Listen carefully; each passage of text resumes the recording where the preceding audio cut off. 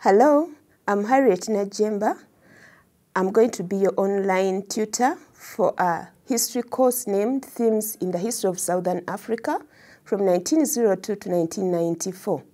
I'm sure you're going to be excited as well. I'm an assistant lecturer in the Institute of Open Distance and E-Learning, College of Education and External Studies, Makerere University. Please follow me as we go through this course up to the end. I'm sure by the end of this course, you'll be very excited and know a lot more about the different developments that took place in Southern Africa before it got its independence. Thank you.